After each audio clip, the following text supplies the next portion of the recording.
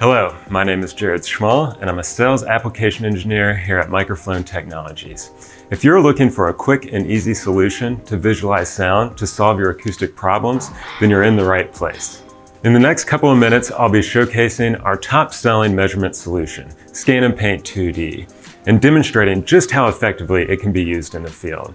So let's jump right in and start a measurement.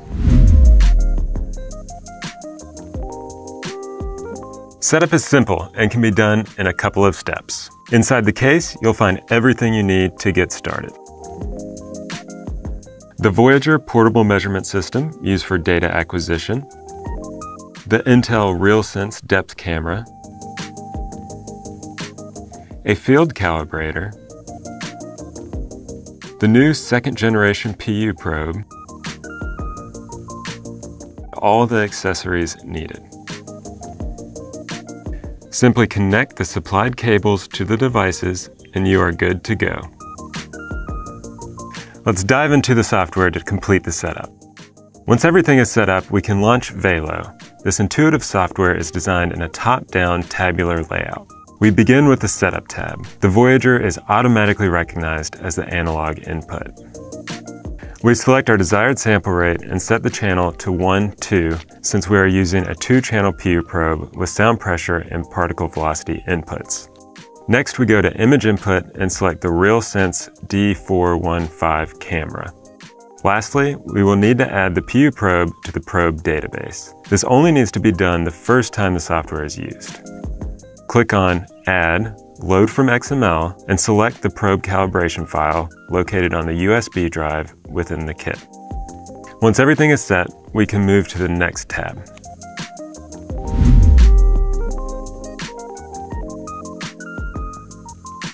The Capture tab is where measurements are completed, but first we need to calibrate the camera for real-time tracking.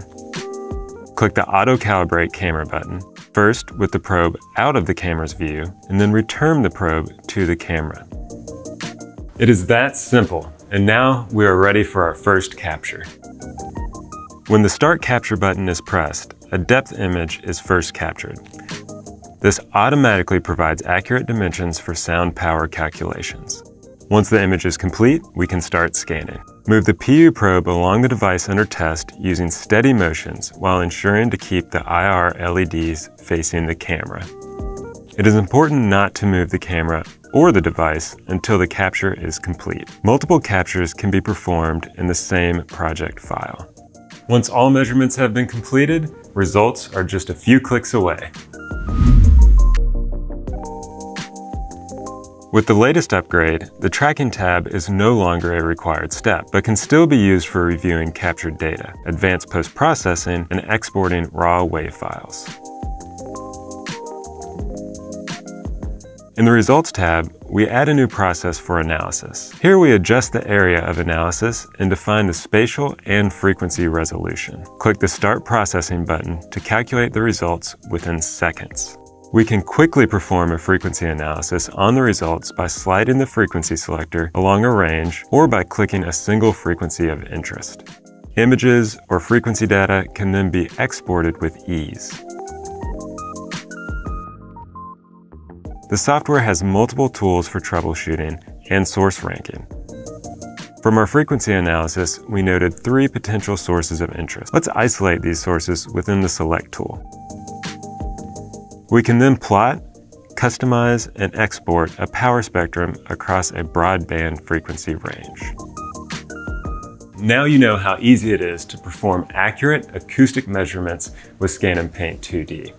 Our latest update, featuring live probe tracking, makes the process quicker and more efficient than ever before. Thank you for joining me here today, and I hope we here at Microflone can help you solve your acoustic problems of the future.